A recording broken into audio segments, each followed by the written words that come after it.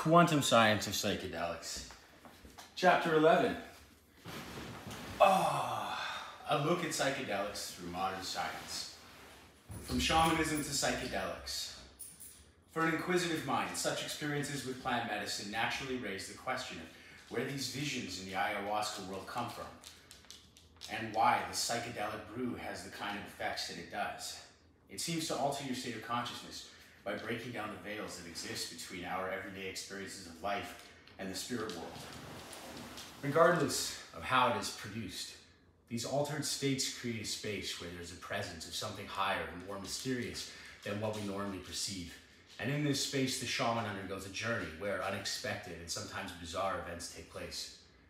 After our visit to shamanic state in the previous chapter, I will now put on my lab coat and focus exclusively on psychedelic agents, and here summarize some of what modern science knows about them. This includes the considerable evidence that has been collected in the recent decades showing that if psychedelics are given in the right setting, they may indeed be healing. It is then natural to ask why this is the case, and to answer this, we will approach the question of how psychedelics and plant medicine work, including how the transition to an altered state of consciousness can be triggered by a chemical substance. Yet, as should be clear by now, the answer to this will to a large extent depend on your understanding of how the universe works and what the origin of the multidimensionality may be.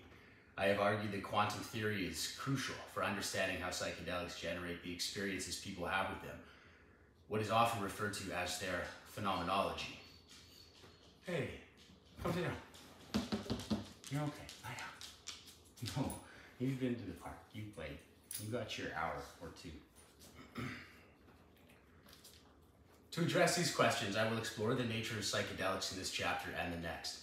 In the present chapter, I will provide some basic information from established science, and in chapter 12, we will see how we more deeply can understand, with the help of macrocosmic quantum theory, how psychedelics work and why they may be healing. This discussion will include not only some specialized information about the biochemical and pharmacological interactions these substances are involved in, but also the equally important in chapter 12, the wider context in which these take place. Hence, there is much more to understanding the working of psychedelics than can be given by an example of biochemical or neurological mechanism.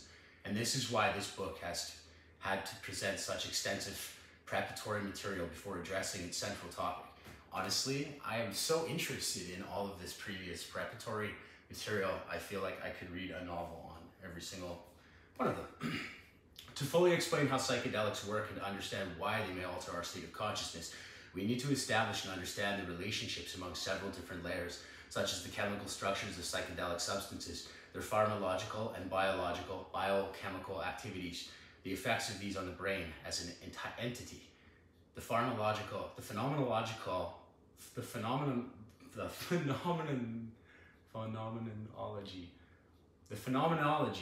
yeah, this says phenomenology. The phenomenology, I caught a typo, aha! The phenomenology of their effects, or how they alter our experience of reality, and at last, how this phenomenology is related to the cosmos at large. None of the relationships between these levels can be ignored if we want to arrive at a complete scientific understanding. To establish such relationships is more difficult for psychedelics than for most other drugs, partly because of the versatility and broad range of their effects, from changes in perception to interactions with spirit entities.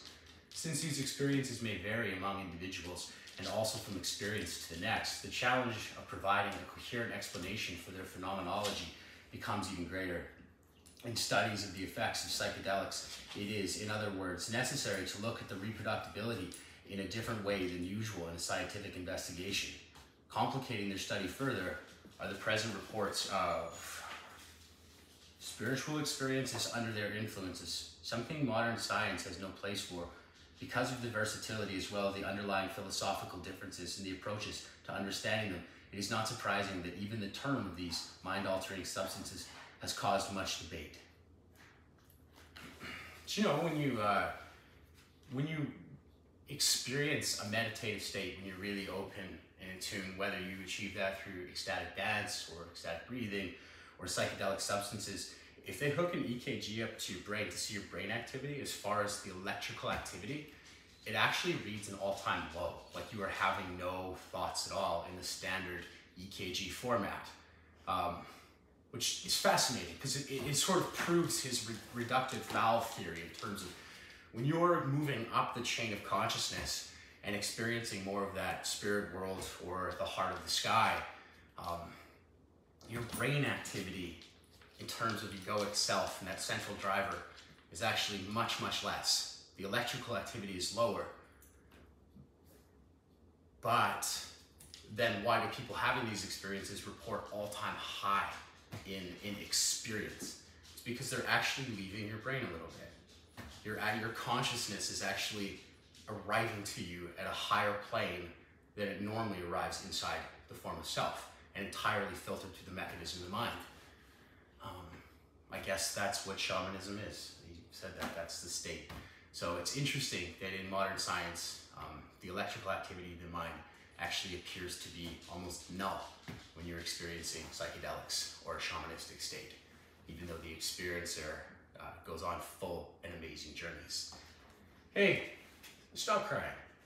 She can't go outside in the backyard on her own anymore because she's a little too destructive. You've been to the dog park for an hour, took you for an hour's run and walk through the woods.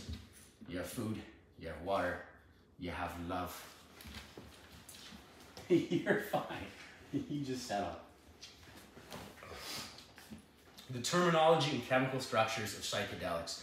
The most widely used terms for substances including effects similar to the shamanistic state clearly is psychedelics, although a whole range of other terms has also been suggested.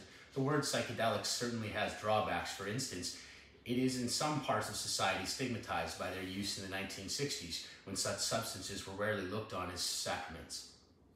A further problem I have with the term psychedelics is that at the etymology, it means mind or psyche enhancing. As I have already suggested, I do not consider these substances to be mind enhancing, but instead be mind disengaging, yes, or mind decoupling, yes. And it is this very aspect of them that enables people to have spiritual experiences. On the other hand, if psychedelics is taken to mean enhancing psychic content, I am on broad with the term as long as psyche is not used in a strictly individual sense, but as something much broader generated by cosmic creation waves. I want to add too, this book is so important to me. So like this book and the reading this and the sharing of it, yes, it absolutely is for people who are spiritually inclined to open it, to go on those experiences. It is absolutely for people who are just curious about a quantized universe. But also for me, this is so impactful because synesthesia and the way my brain works, and for the neuroatypical crowd, if you're like me, this is useful because my brain is pretty much giving me a psychedelic-like experience all the time without requiring any substances, necessarily any ecstatic dance, or shamanic breathing. It just happens for me. So if you're neuroatypical and your mind is always decoupling, as our author would put it, this book is for you. I think that this is teaching me tools.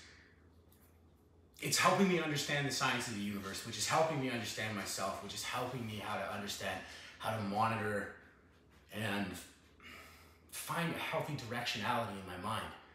Because if you can dismantle all of your delusions around what you think and make your story not even personal to yourself, then it can just be about the layers of truth and the science and how the world works. And maybe then some of this synesthesia and how my mind experiences dream space, maybe it'll be useful to me. Maybe if I can work on my ego that much and arm myself with enough tools, which this author is giving me, a lot of tools, more than a lecture and like here's how it all works. And he's not doing that. He's giving me tools to investigate self. So if you're neuroatypical and you find yourself in a lot of existential situations and the world's a really scary, hard place for you, at least society, and this book's for you. This is a self-help book for the neuroatypical. A further problem I have with the term psychedelics is that I do not consider these substances to be mind enhancing. Yep, if psychedelics is taken to mean enhancing psychic content, I'm on board with this term as long as psyche is not used in a strictly individual sense, but as something much broader generated by cosmic waves. Some also avoid the term psychedelic because they associate it with artificial human-made chemicals in contrast to substances originating from plants and mushrooms, and so prefer the term plant medicine. Being a chemist, I find it hard to accept that the same substance in a plant is different from when the humans made it. I'm on board with that. This is all minerals, metals, and elements. It's just a bunch of photons fooling around in different arrangements to create this big, beautiful, interactive, physical hologram. So yes, I'm on board with him. Besides, not all plant medicines are psychedelic, so plant medicine does not seem like a perfect term to use either. The term ethnogen means a substance, chemical, plant, or mushroom that generates divinity from within has become commonplace and has a more spiritual ring to it. Ethogens.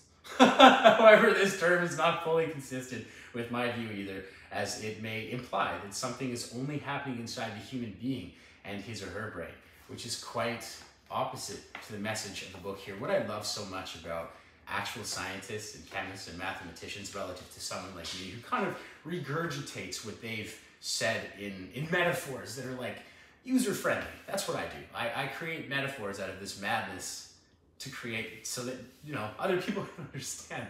But what I love about him is that, like, man, he's a chemist. He has a methodical mind for truth and clarity. So he doesn't just stop at a term. Instead, he's like, no, that's not quite right. It's close, but it's not it. And he just keeps looking. And I really admire that. I want to be the person that keeps looking and looking and looking in the places that I'm drawn to quest. Since psychedelic substances seem to have a potential of opening up a channel to the heart of the sky and is located outside of us, the activation of divinity within does not, in my view, provide an adequate picture. The term hallucinogen may sometimes be useful, but it has a negative connotation as it implies that the experiences are unreal illusions of the brain, which makes its use questionable. So despite its shortcomings, I prefer the use of the term psychedelics, although sometimes interchangeably with other terms. The reader at least now knows what kind of problems I have with using any of these terms. If it were up to me, brain decompartmentalizers, quantum state alternators, or a term for opening a channel to the divine, such as coxin summix, would be the most appropriate. Cool. Regardless, the focus of the following will not be so much on the psychedelic chemicals as such, but rather on why they give rise to the experiences they do, which, after all, is what is important from the perspective of the potential for healing. The chemical structures of the most well-known classic psychedelics together with the neurotransmitter serotonin are presented in figure 11.1 on page 212. They are classic psychedelics. All have an NND alkali ethylene group attached to an Odling ring and belong to the tryptamine family as psychoactive substances. The reason that serotonin is included among them here is that they all share a structural similarity with the neurotransmitters, which is the basis for their binding to the receptors. Not included in the figure are a host of other substances in this family that are structurally related to have similar effects but not being as widely used either in shamanic traditions or as psychedelic substances in modern times. There are also other substances with similar effects to tryptamines, such as phenylalkylamines, including mesocline from peyote, which presumably have a similar mode of activation, but for the sake of simplicity, I will either leave these outside of the following discussions. Let's give you guys a quick look at his diagram. Oh, so many tryptamine families. The first wave of research into psychedelics, not surprisingly, psychedelics whose effects fall so markedly outside what is normal for drugs, have had a perpendicular story with many ups and downs. This is true regarding both their use and research that have been performed to elucidate how they exert their effects. Although shamans for millennia have used plants and mushrooms with psychedelic effects, such substances entered the modern world in a totally unexpected and abrupt way. The critical event was the synthesis of LSD, lysergic acid dimethylene, in 1938 by Albert Hofmann, a chemist in Sandoz laboratories in Switzerland, using ergot, a fungus living on barley, as a starting material. Hofmann let the substance he had synthesized sit on the shelf until 1943, when he got a hunch that he had solved that he should revisit it. He tasted it, and on his bicycle ride home, he had remarkable visions that could only be attributed to the substance he had ingested. He would later say that he did not go looking for the substance, it came to him. The psychedelic properties of LSD were a significant discovery, and to this day no substance with a comparable potency on a per milligram basis has been found. Soon after this, the potential uses of LSD in psychiatric began to be explored, and it was suggested that it could be used in research as a psychotomimetic drug. I'm not familiar with what that is. Psychotomimetric drug. In other words, as a drug that mimics the state of psychosis. Oh, cool. Though this view might have been given LSD a negative connotation, it resulted in much psychopharmacological research in the 1950s and the 1960s, when hundreds of papers and dozens of books were published on the potential therapeutic uses of psychedelics. Sandoz, where LSD had been synthesized, gave it away to scientists around the world in the hope that they would find meaningful applications for it, which gave, isn't that beautiful? He gave it away, he didn't patent it. He wanted everyone to know about it. He thought it was the love drug answer. He knew it was a shamanic substance, and he knew he had to give it away. That's a beautiful, beautiful thing, which gave this research a special boost.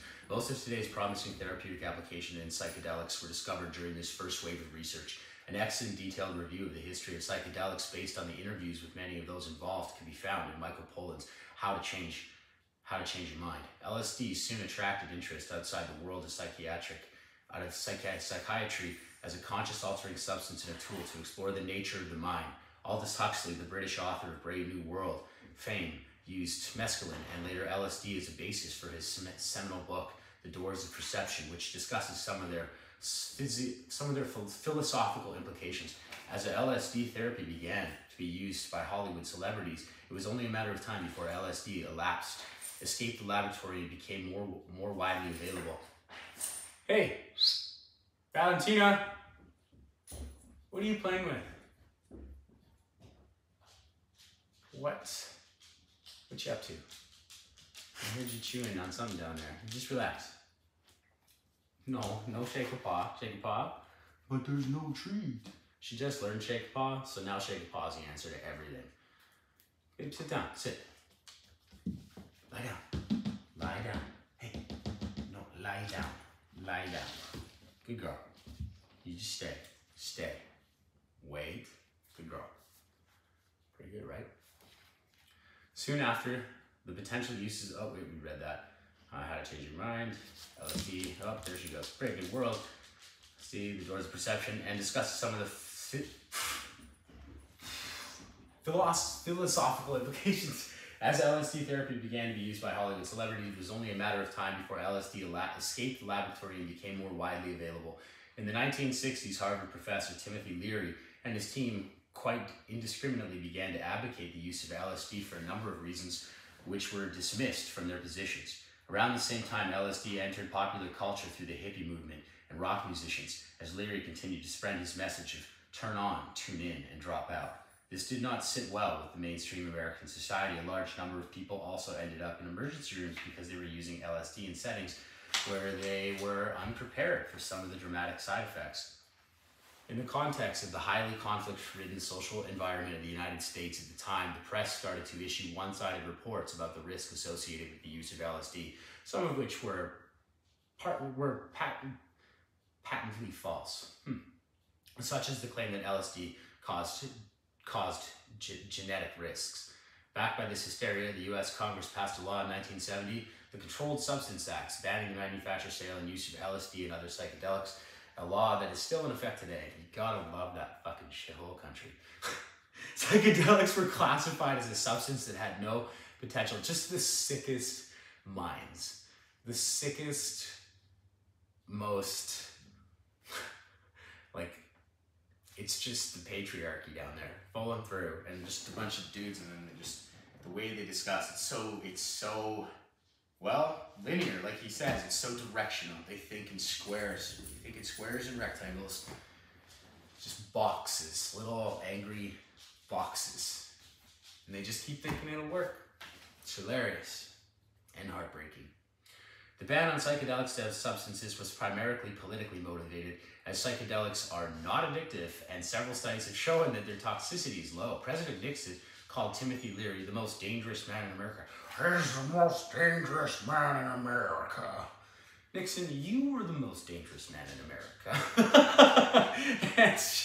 And John Elfman was later quoted as having saying, the Nixon campaign in 1968 and the Nixon White House after that had two enemies, the anti-war left and the black people. Oh, shit. You understand what I'm saying? We knew we couldn't make it illegal to be either against the war or black, but by getting the public to associate the hippies with marijuana and blacks with heroin, and then criminalizing both heavily, we could disrupt those communities.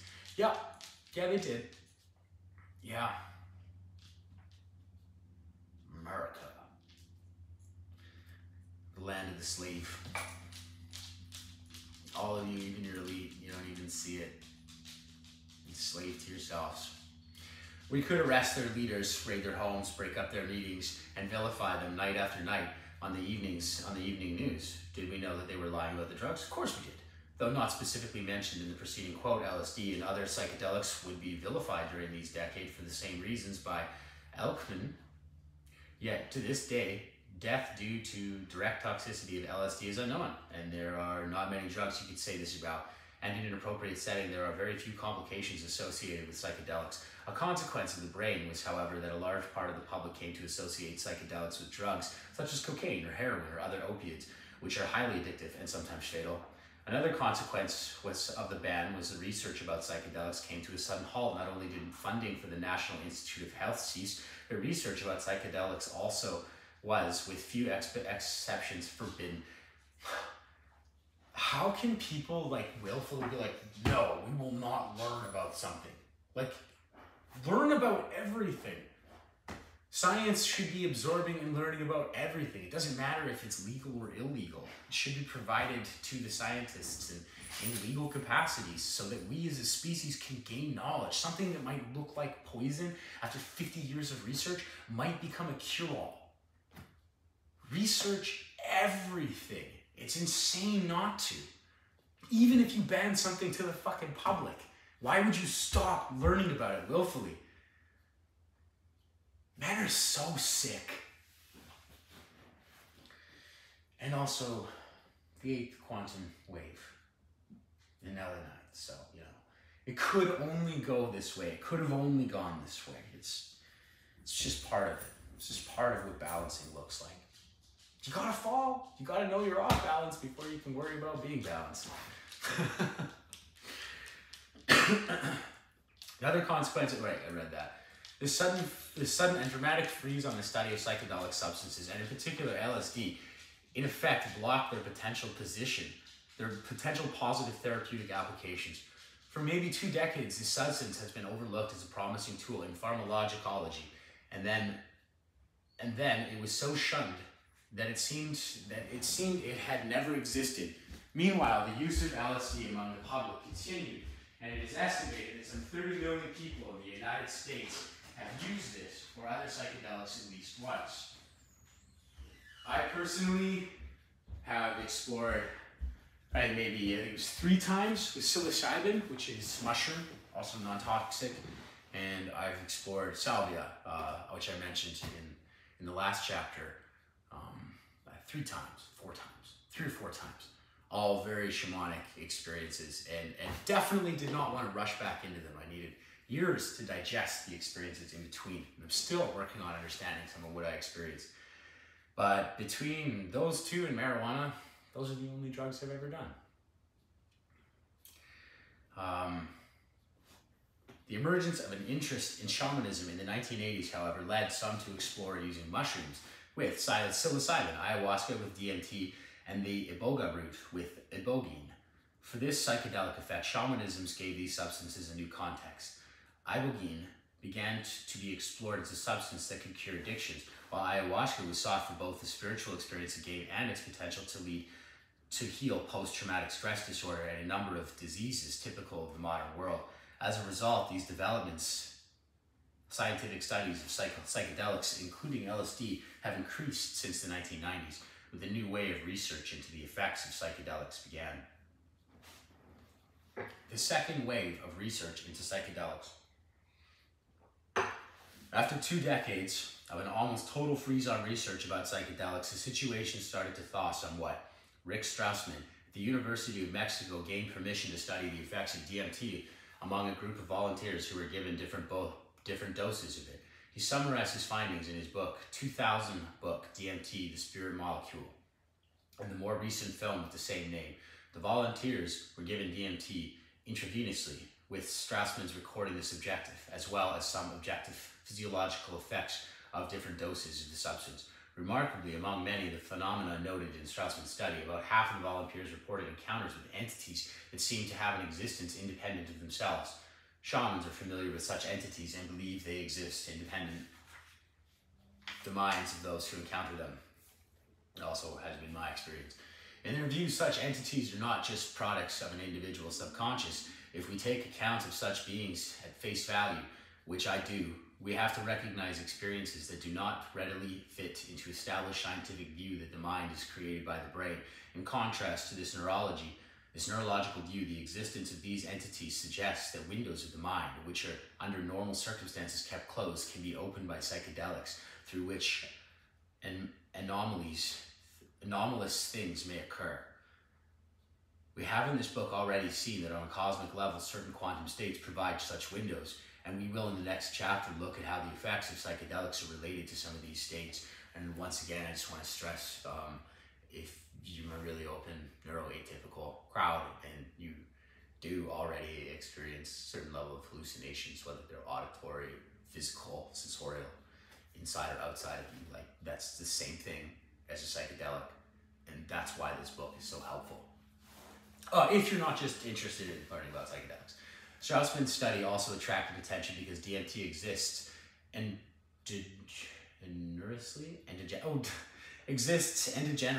naturally within the human body. Based on this, Strassman's hypothesized that DMT may be produced by the pineal gland, and that bursts of this substance from the pineal may bind to the receptors in the brain that are responsible for the psychedelic effects. He proposed that such a common underlying mechanism could exist not only for the altered states of consciousness induced by psychedelics and meditation, but also for near-death and alien abduction experiences. As new considerations have come from regarding this hypothesis, I will return to it in chapter 13.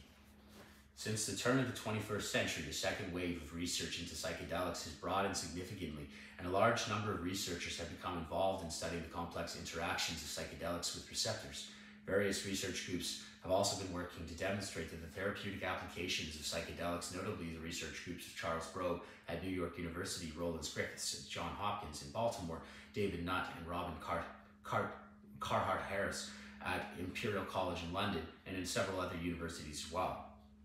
Studies by these groups, as well as we will see shortly, have indicated that psychedelics can be helpful in alleviating the fear of death in the terminally ill, as well as helping those who suffer from addictions and depressions. This work is remarkable as it has paved the way for potentially more widespread therapeutic use of these substances in the future. The pharmacology of psychedelics. The question scientists in this field is faced with is how to explain the spiritual psychological effects of psychedelics with their molecular structures as shown in figure 11.1 on page 212, which you saw. Why do these particular structures have such a special and far-reaching effects? Modern science has primarily approached this problem from the pharmacological and neurological stance, which is forced especially on these interactions psychedelics have with various receptors in the brain. A receptor is a protein that a naturally occurring biomolecule, a ligand in the body, such as serotonin, may non-covalent bind to. The binding of a ligand to a receptor changes the conformation of three-dimensional structures of the receptor and often produces a signal that indicates a cascade of biochemical pathways as a result of physiological effect. He's going to show us how the brain is a quantized computer, working in those four directions, those 90-degree shifts. Light, shadow, shadow, light.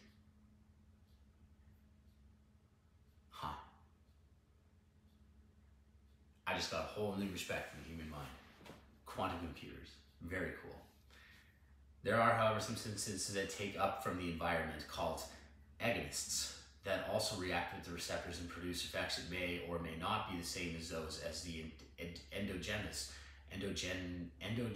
substance. Psychedelics seem to be such agonists for some of the serotonin receptors, meaning that they fit into them like a hand in a glove or a key in a lock. Both agonists and antagonists can bind to a receptor, but while agonists produce an effect, the antagonists block it. The starting point of the research into the relationship between psychedelics and the receptors was the striking similarity between the structures of the former to serotonin, a transmitter that is also tryptamine. Because of the structural similarities of LSD to serotonin, it was soon suspected that the mechanism of action LSD was related to the biochemical and pharmacological properties of serotonin, and a large body of work had consequently been performed to study how psychedelics interact with the different receptors of the neurotransmitters. As a result of these receptors studies that stand out is the effect of the classic psychedelics are proportional to their affinity for the serotonin receptor called 5-HT2A. The better the key fits into the lock, the stronger the unlocked psychedelic effect will be. Psychedelics are thus believed to initiate their effects by reacting with the receptor in the brain cortex, where the presence of these receptors is especially dense, or elsewhere.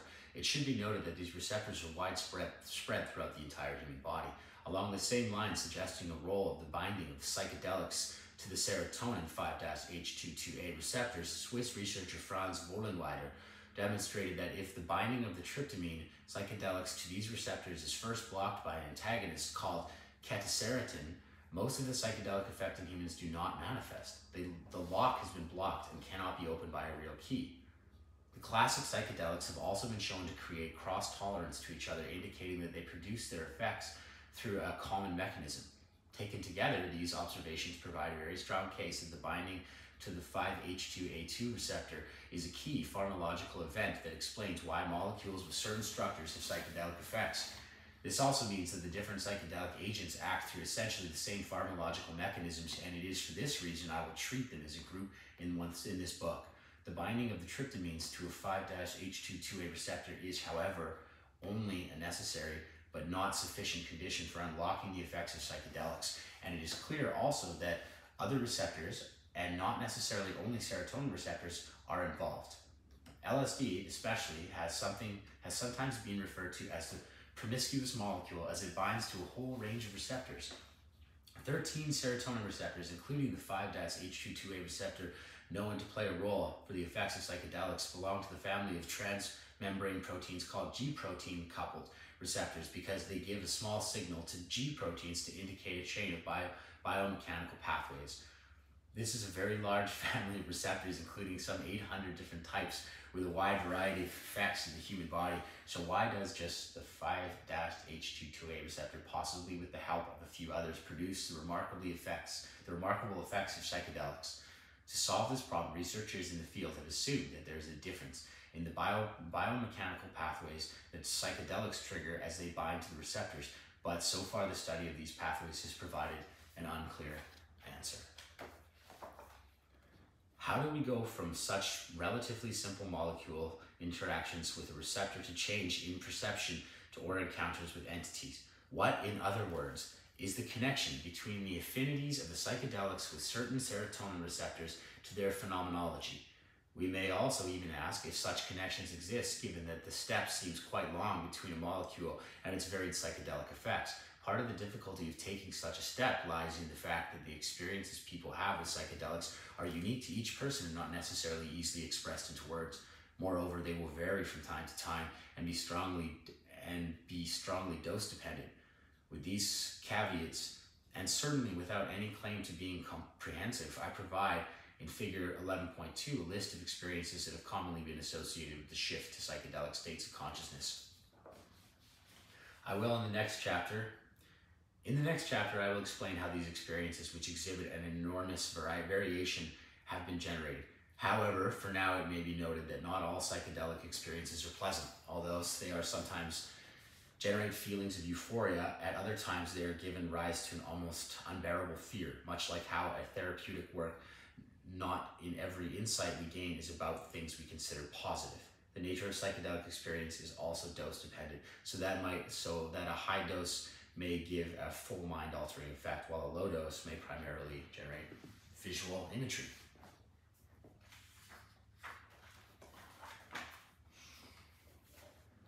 In the phenomenology of psychedelics, it is also important to include their ability to engender mystical experiences. An early study to explore the effects of psychedelics in this regard, was the so-called Good Friday experiment conducted by Walter Planck in the Marsh Chapel in Boston in 1962, where a group of theology students were given either psilocybin or placebo. Those who received psilocybin had experiences that, according to the mystical scale, were indistinguishable from those described over the centuries by mystics. The mysticism scale was based on the following different factors: unity, transcendence of time and space, deeply felt positive mood, sense of sacredness, objectivity and reality, paradoxicality, alleged infallibility, transiency, and persisting positive changes in attitude and or behavior, which may be looked on as part of a phenomenological of the psychedelic. Rick Doblin followed up this study by interviewing the participants in 1989. 27 years later, all the participants who had been given psilocybin still felt the experience had significantly altered their lives in a positive way. Moreover, in a more recent 2011 extension of the experiment with new participants, Griffiths and co-workers found that more than 70% of the volunteers had complete mystical experiences with psilocybin, giving persisting positive effects on attitudes, mood, and behavior. I can say the same for myself. Why would this be? We may rightly ask, and we will return to this particular question in the next chapter.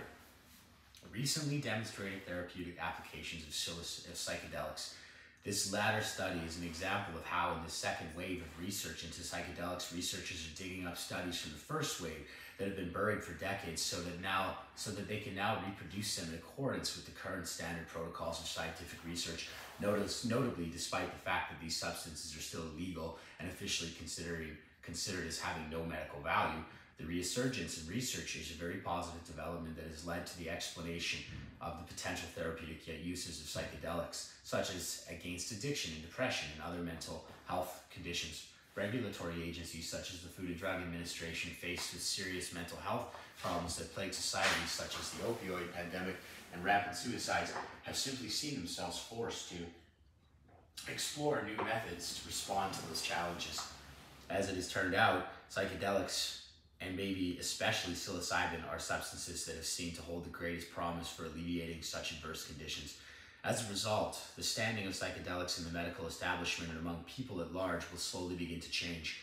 When considering such therapeutic uses of psychedelics, it is important to point out that most, if not all, current researchers agree that psychedelics should be regarded merely as pills, and that they should be used in different contexts other than other drugs. The focus now is on psychedelics-assisted therapy, meaning a client takes a psychedelic substance while in a supportive setting provided by experienced therapists who help the client integrate experiences gained during the altered state. There is a consensus among therapists who work with psychedelics that setting and intention and personality of the person taking the psychedelics, as well as the spiritual, physical, and psychological environment in which this is done, play a crucial role for whether the experience is going to be healing or not. You want to go to a bush party with your friends around a bonfire just to get drunk and have a good time, you're going to have a bad night. I'm going to go find a quiet space with a couple gentle friends, breathe for a while, some good food, like fruit, veggies, berries, and drop some mushrooms in the woods. You're going to have a really positive day. Most importantly, the volunteers were also able to transcend some of their fear of dying. They came to embrace the idea that death is never an ending, but part of a process, and that death does not end my personal experience. One of the patients in the study said, "I now have the distinct sense that there is so much more and so many different states of being.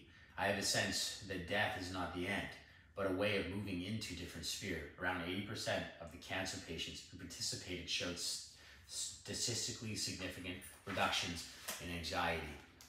And this effect persisted for at least 6 months. The patients with the best results were the ones who had the most complete mystical experiences. Psychedelics have also proven to be beneficial in the treatment of addictions.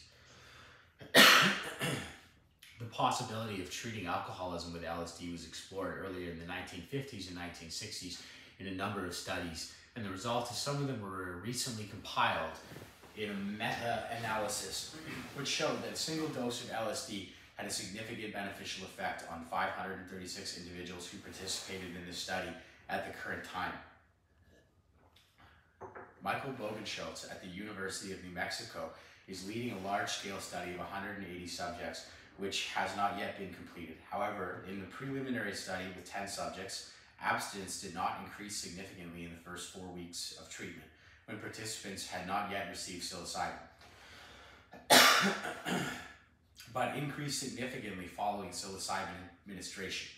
Gains were largely maintained to follow up to 36 weeks. Among addictions, smoking is generally considered an especially difficult one to break. In a preliminary study with 15 participants, 80% abstained from tobacco for 6 months after administering psilocybin. 6 months later, this percentage had dropped to 67. Despite the decrease over time, this is still a very good result compared to other programs designed to support the cessation of smoking. Those who reported that they had the most complete mystical experiences again obtained the best results. The potential power of psychedelics against addiction to opioids such as heroin has also been studied, and to another study on cocaine is underway. Superficially, it may seem odd that an illegal psychedelic substance may help with a wide variety of addictions, but it is not so strange if you assume that psychedelics generally hold the potential to help an individual break patterns that have been established by the ego, and that they do not interact with the pleasure centers of their brain.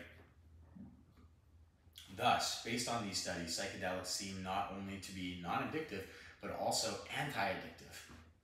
And it is this attribute that potentially makes them useful against any type of addiction.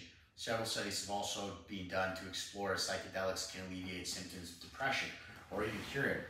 Given the hundreds of millions of people afflicted by depression on a global scale, this is obviously something that could have immense consequences for mental health, including for reducing suicide. Charles Grove's initial study for using psilocybin against depression in the terminally ill has been followed by several others of depression.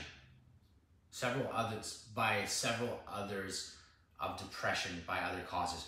All have given positive results for the treatment of depression, even in cases of so-called treatment-resistant depression. In a recent study, the London group found that based on a quick inventory of depression symptoms, all 19 patients with severe or very severe depression showed a significant reduction in symptoms 1 week after the psilocybin-assisted treatment.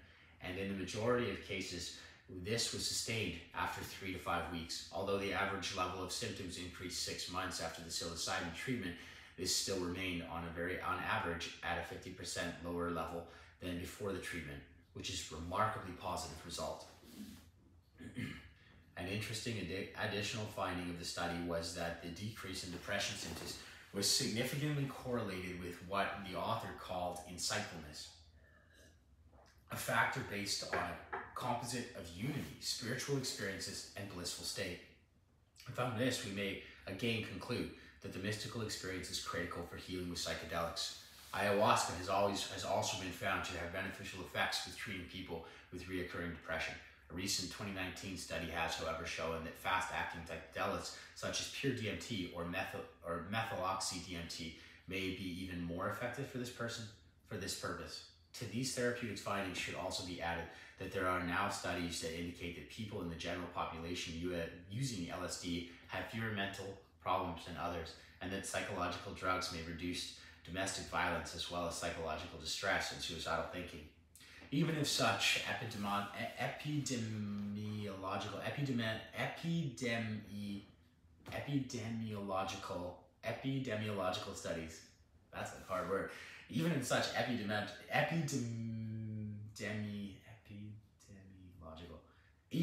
epidemiological studies must be taken with a grain of salt, given the many possible confounding factors. They indicate that psychedelics may generally have beneficial health factors. Taken together, all these studies consistently point at the same promising direction, sometimes to a remarkable and surprising degree, regarding the use of psychedelics.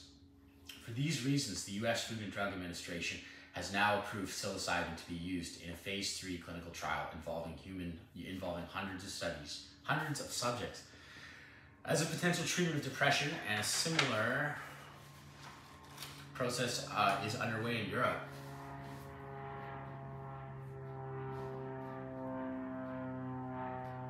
What legal statutes psychedelics may come to have in the future is anybody's guess, but at the current time, accessibility to them seems to be increasing, if not for the use of healthy people, then at least for the treatment of various adverse conditions. So there you go, man. If you're out there and you are massively depressed and you're just like, I've tried everything, I can't. Maybe reach out. I know here in British Columbia, you can legally purchase psilocybin online through like the government site. Like, it's a thing. You can find therapy for yourself if that's what's right for you. Consider it. If you're actually viciously depressed and suicidal all the time, and the typical route for helping with depression is not working for you, psilocybin.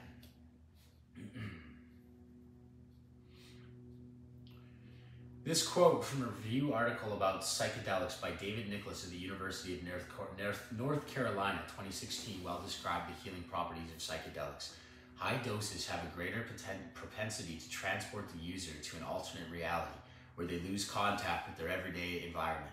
These occasions are often described as peak experiences, transcendent or mystical, and are profoundly altered states of consciousness. Users may feel that they have transcended time and space or encountered their own concept of God, or they may feel that they have encountered otherworldly beings, feelings of being at one with the universe, reliving past memories, and so forth. With respect to medical value, this state of consciousness is most closely associated with dramatic therapeutic improvements. Although this phenomenon is more likely to occur after high doses of psychedelics, it can occur at nearly any dose if they set the settings. If the set and settings have been optimized to promote such altered states of consciousness, these experiences are often characterized among the most meaningful of the subject's life and can lead to persisting positive effects on attitudes, moods, and behavior.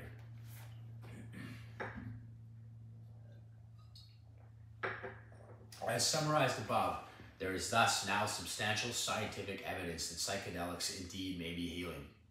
This is not to suggest, however, that any use of psychedelics is healing. In addition to this potential legal consequence, which may vary among countries, there are at least 2 risk factors that may be associated with their use and need to be taken seriously. First, the substances may be contaminated, either intentionally or not, by other substances with toxic effects. That's kind of my thing. Like, if it doesn't come from the ground and I can't eat it or dry it and smoke it, I kind of leave it alone. I'm afraid of that kind of stuff, of being poisoned. I'm worried about that with drugs. Like, I would only ever get psilocybin from, like, a health, through a doctor. It's available. Prescriptions of ayahuasca, for example, preparations of ayahuasca, for example, may contain plants such as Brugmansia salvicis, which at high doses can cause dark delusions. Second, if someone with experience does not guide the use of psychedelics, it can have detrimental psychological effects. The use of psychedelic requires a basic psychological and spiritual stability on the part of the user, who otherwise may be overwhelmed by the phenomena he or she cannot handle. Certainly anyone who is predisposition to a family history of mental illness would be ill-advised to use them in any setting. Moreover, so-called recreational use, for instance, combined with driving, can put not only your life, but other lives of others at risk. Really? You guys don't do ayahuasca and drive? I'm joking. Duh. And yeah, I don't think people with pre-existing mental illness or neuroatypical, like, you gotta be smart about things. It's not a sit at home, I'm having a really bad day, take it and hope for the best kind of thing. These are shamanic substances. these entities that you can visit and experience in these other worlds, they on some level are absolutely real. So you kind of want to show up there putting your best self, most balanced self forward, instead of some chaotic creature come crashing into another dimensionality. You just feed your ego and self pure darkness and fear. And you don't want that. Nobody needs that. Overall, researchers seem to agree that the psychedelic-assisted therapy is most effective for conditions in which people have become stuck in a particular rut or are unable to get out of it while in their ordinary frames of consciousness. These includes not only addiction and depression, but also potentially abusive complexes and eating disorders, conditions in which the dictatorship of the ego has forced the individual to maintain its continuity by cementing detrimental habits. We may not yet have seen the full range of psychedelic-assisted therapy, but also for generally healthy people, they probably do not have the power of helping to break habits, any habits, to the extent that this is part of the intention of the individual taking them. Why this is so hopeful, why this is so hopefully becomes clear in the next chapter. In this chapter, we have explored where established science stands concerning the biochemical and pharmacological mechanisms of psychedelics, and at the very promising recent studies into psychedelic-assisted therapy. Yet this is only barely takes us closer to understanding how they work and why they are healing. Many neuroscientists today also recognize how little is currently understood from their own perspective about how psychedelics works, and I would argue that it is simply not possible to provide a full understanding of how psychedelics works within the reductionist paradigm currently dominating the life sciences. It seems that understanding how psychedelics works instead mandates the development of a novel, a scientific model for how the brain, mind, and spirit are related. To do chapter 12 tomorrow. Thank you for listening, everyone. Just following along. My neuro-atypical crowd, hang in there. This is sharing mainly, but for you guys. Because these tools are helping me, so maybe they'll help someone else. Oh God, I'm an old man. I'm so sorry. It was legs yesterday in the gym. I can't move. Oh, fucking hip thrusters.